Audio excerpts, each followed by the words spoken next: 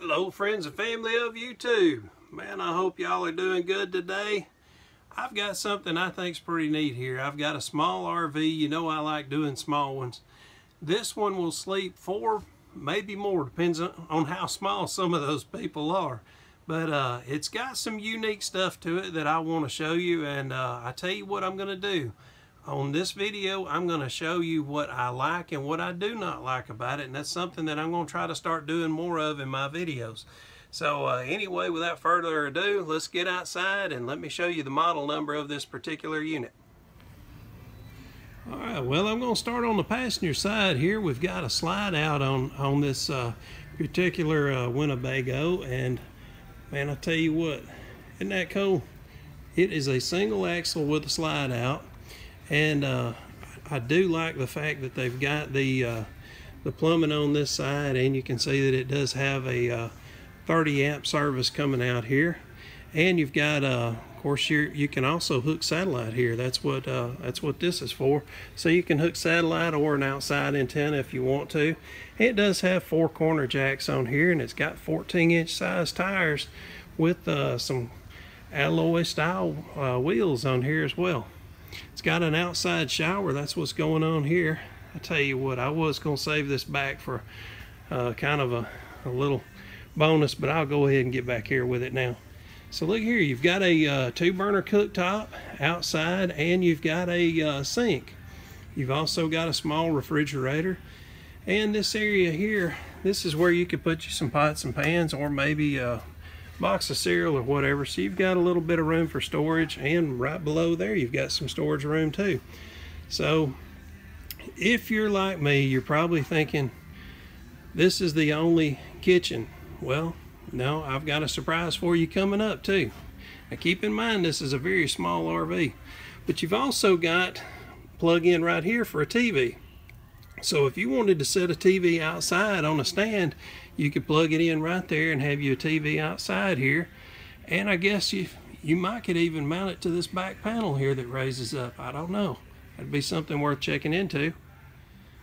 All right, and you can see that it also has a got a nice awning that's lit up on here. And again, this is a mini drop. It is by Winnebago, and it does have a single step entry. It does this model does sit low to the ground, so 1 step is enough.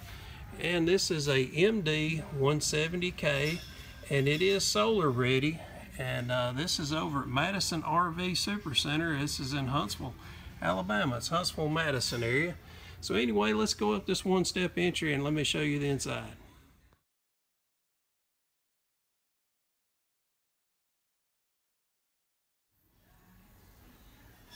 Well, I came in here, and first thing I did is I sat at the dinette, and I was like, "Oh, that feels nice." So I'm going to give you a little shot just from the dinette here and show you what's going on. And then I'll go over it step by step as well. So give you a little pan through. And remember now, this is a single axle RV. It's got a little bit of everything going on here. So anyway, I'll start up here. You've got your control panel up here above. You've also got a DVD CD player that's mounted up there, and it's also hooked into the TV. And below the TV, you've got some storage area. You could definitely put you some shoes or boots or whatever inside this area here. And I tell you what, let me go ahead and get up and show you this dinette. I am amazed at how comfortable that dinette is. That is all right. I could sit there for quite a while. I am real good at sitting. All right, so you do have windows on each side. They do have the blinds pulled down on the other side to show you what the blinds look like. And they've got a little bit of storage right over this dinette. So, and that goes back probably right at 12 inches, somewhere in that area. And this table here will break down and make that dinette into a bed area. All right, so let me get you over here and show you the microwave setup. This is one of those convection type microwaves where you can use it kind of like an oven. Refrigerator, it's a little difficult to do with holding the camera at the same time, but anyway, this is the same refrigerator unit that I have in my RV, and this is by Dometic. You've got a little freezer section here as well. I like that it's raised up off the ground. In my RV, it is on the floor, and it's a little bit difficult sometimes for me to get stuff out of my refrigerator because it is low. So I like that this one's raised up off of the floor. And you've got some drawers in here. Do you a little bit of storage in there. That is nice to have. And you've got storage below the sink. And let me show you the sink. So, and yeah. And they also put you an outlet right here, which that's a good place to put one. If you wanted to put you a blender or a coffee maker or whatever, you've got about 8 inches back here that you can put any kind of kitchen utensil, whatever you wanted to stick back there. And you've got you some storage area above here, above the sink. But yeah, you could definitely put you some hooks along here and hang your spatulas and all that kind of stuff. So yeah, very functional little kitchen layout here. All right, now the back area here, you've got bunks. So these bunks go back, I would guess that's probably about 30 inches, maybe 36. And you've got an upper and a lower. So there's also a light up here. I turned it off a while ago because it was glaring as I was trying to shoot a little video. So anyway, let me show you that. And you've got some storage here right beside the bed. Now, that's a good place that you can put some clothing. And there's 3 of them. There's one all the way down to the floor there. So there's 3 good storage compartments, and those are probably about 12 inches deep. All right, so now let me show you the bathroom.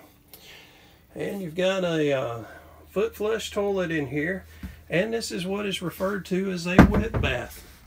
The wet bath means that you've got a toilet inside the shower unit, and the good thing of that is if you're not one to want to clean the toilet, you can always take a shower and let nature take care of its own self as the water falls and cleans the toilet for you.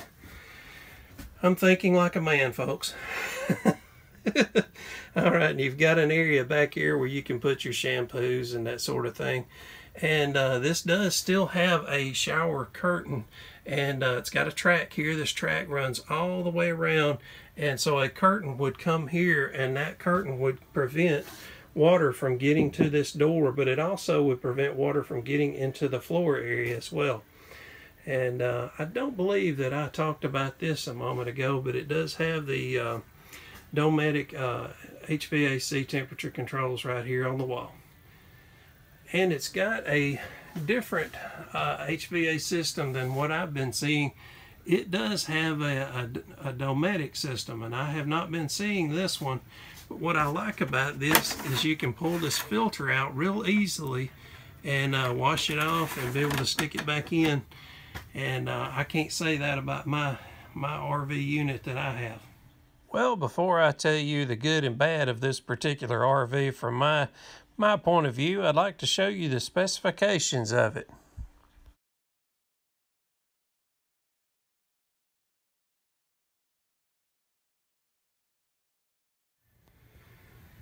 Okay, I told you that I would let you know what I like about this model and what I do not like about this model.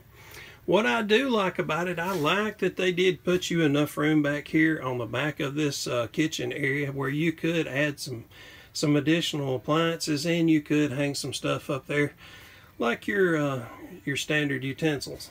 I also do like the fact that they gave you some drawers here. And not only do they have a cooktop in here and a sink in here, but they also put it outside. And they didn't expect you to just survive off of this small refrigerator. There's a refrigerator outside as well.